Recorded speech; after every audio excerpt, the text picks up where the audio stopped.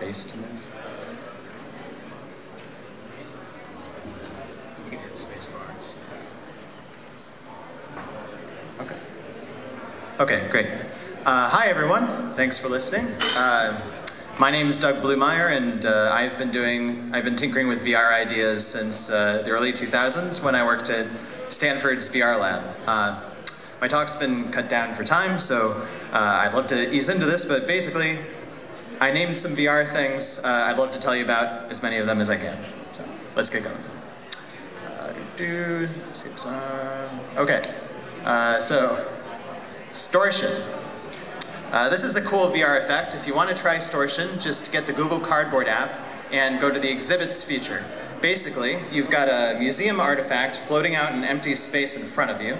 If you turn away, instead of it going off the side of your field of view like an object in normal reality would, instead it stays perfectly centered in your field of view, but it rotates, so you get a different angle on it.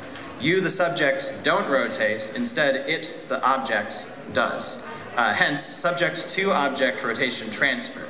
Stored. Now, this effect only really works in empty space. If there was a background, I really have no idea what would happen with it. Now, if your application has a need for examining an object from any conceivable angle, this can be a surprisingly intuitive and effective means to do that. Okay, epikinetic. This means as a side effect of motion. Let me illustrate by example. In this game, Superhot, time only moves when you move. That's epikinetic time. Total Cinema 360 has a demo where the soundscape you're surrounded by changes depending on where you turn. So the visual field's divided into 3 sections. When you're facing the rock concert, all you hear around you is rock music, even though you know when you look over here, you're going to see a nature vista, and at that time, nature will be all you hear all around you. So that's an example of epikinetic sound. And finally, in Sightline the Chair, anything can change when you're not looking.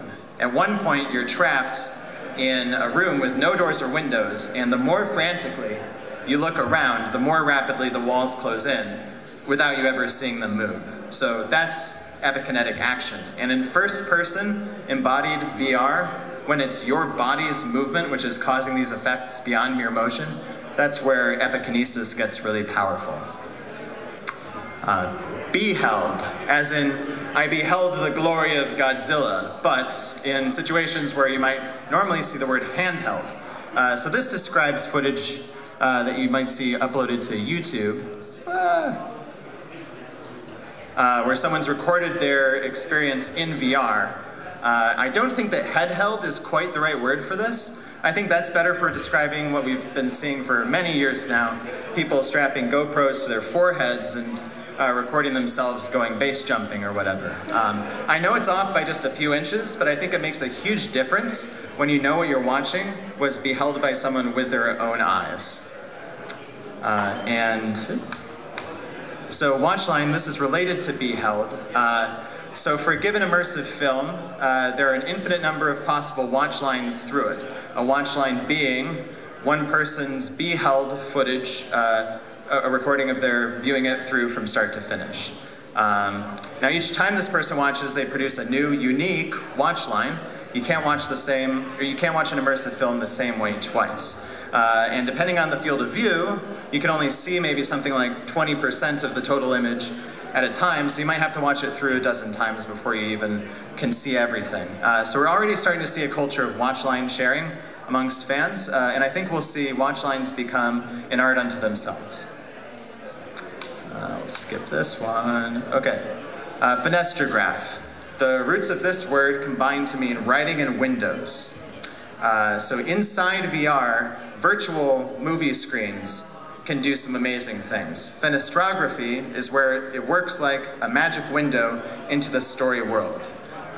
It stays fixed on the wall in your virtual space, but jumps around in space and scale on the story world. So story objects can peek out into your space and you can peek into theirs. So you get that shared space, three-dimensional physicality of immersive film, but you keep a frame on it so you can still basically compose shots and edit sequences together like you're more familiar with in traditional film.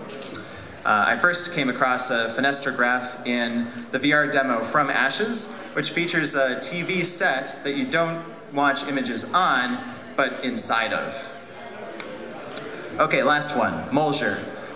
So this is a cool new VR artistic medium. If you've played with Tilt Brush or Quill, then you've made Mulger.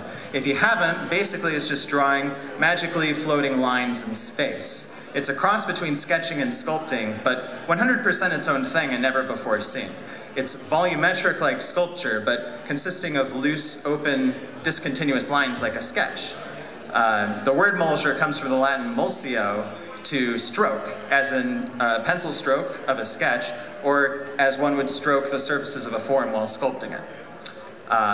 Dear Angelica is the first work I've seen which animates Mulger, and thus I would say it qualifies as an animulger. Okay, that's it. Thank you.